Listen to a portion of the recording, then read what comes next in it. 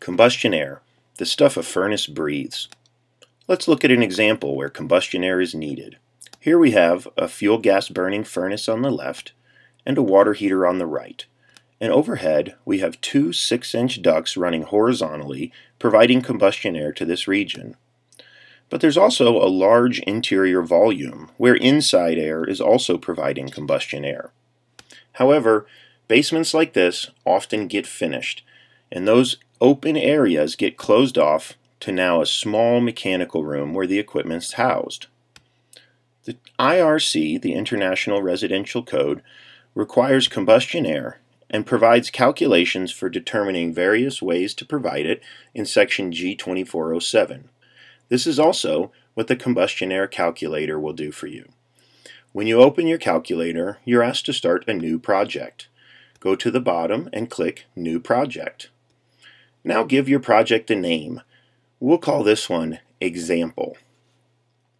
The first entry screen after putting in your name asks for the total BTUs of the equipment in the room.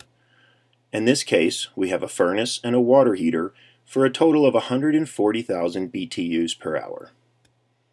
If we look at the top, we'll see our running total that tells us how code compliant our installation is. Currently, we're not very compliant.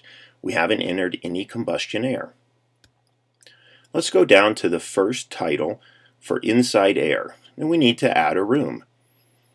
There's always going to be some inside air. At a very minimum, it will be the room that the equipment is located in. Enter that information here. We'll call our room Mechanical for the mechanical room, and we'll come down here and have to do a little bit of heavy lifting on our own. We've got to get the tape measure out and measure the length, width, and height of that mechanical room. In this case, we're looking at a 10 by 8 mechanical room.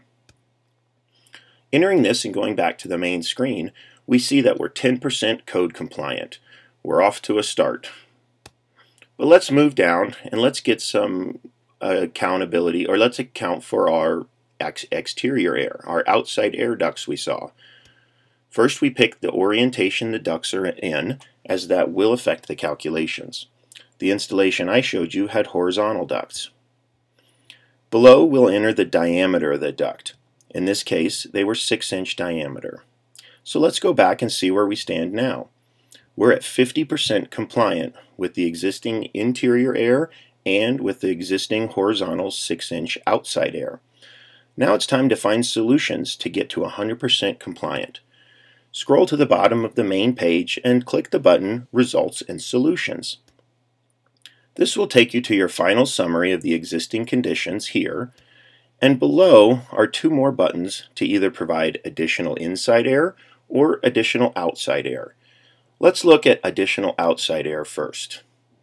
Here we see three choices: vertical, horizontal, or the one opening method.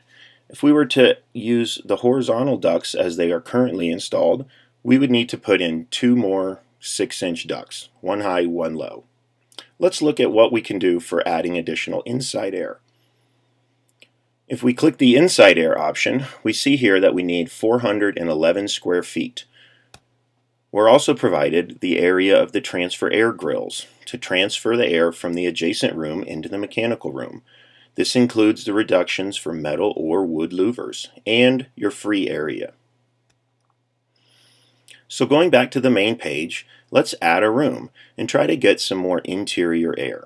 So we'll click Add a Room here, and let's title this room the Rec Room. This is a 20 by 22 room adjacent to mechanical room where transfer air grills can be installed to take advantage of that interior volume again.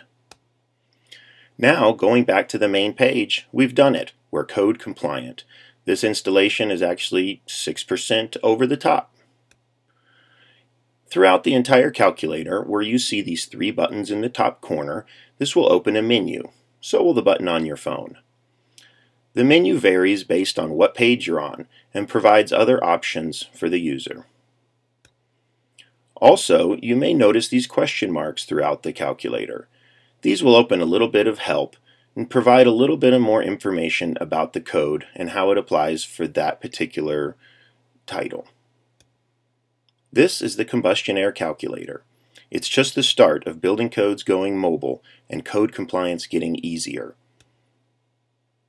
It's offered at a low introductory price of only 99 cents. Get it now at Google Play for your Android device.